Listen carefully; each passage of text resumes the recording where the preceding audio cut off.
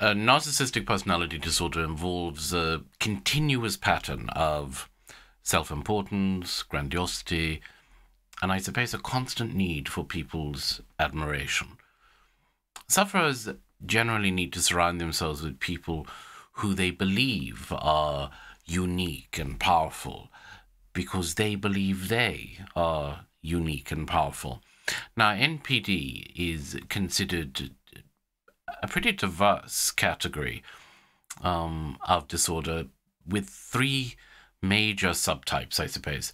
And these types vary in terms of clinical severity and in diagnosis. So the first subtype is grandiose or overt narcissism.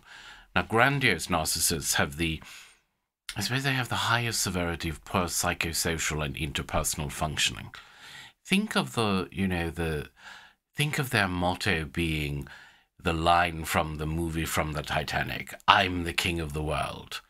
Then add a dash of charm, ambition, and charisma, and you've got the idea. Grandiose narcissists, they have a tendency to overestimate their own abilities simply because they have this really unrealistically high level of self-esteem. And they're all about control, controlling others and manipulating them as well. Grandiose narcissists also tend to suffer from anger problems, so you're going to see some narcissistic rage in there, and that can be a real issue for them. Then we have vulnerable or covert narcissists.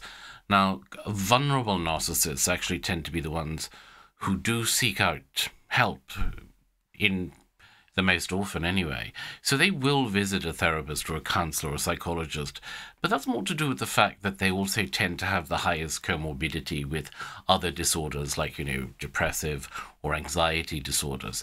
So they're seeking out help for those rather than for the narcissism. They're also really sensitive and display serious vulnerability to criticism, and they can fluctuate between really low and really high self-esteem. Now, unlike grandiose narcissists, the vulnerable narcissists, they're not leaders. They won't push themselves to the front. They're never going to be the life and soul of the party. And you're more likely going to find them standing to the side, drinking on their own and feeling irritated and annoyed that no one is giving them the attention that they believe they deserve. I mean, they're no different to any other narcissist in that regard. They're introverted, they're insecure, and they have a very low self-esteem. Now, they do believe that they deserve special treatment, but they don't overtly demand it like a grandiose narcissist would.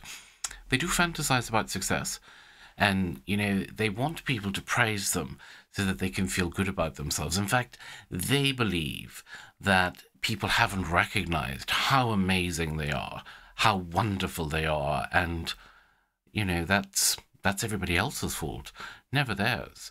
So they do want people to praise them, they do want to feel good about themselves, but I mean, they're a conundrum, really, because they simultaneously want to be praised and adored, like any narcissist, and they believe they're better than everybody else, but they also have very low self-esteem, and sometimes they fall into this whole victim mentality.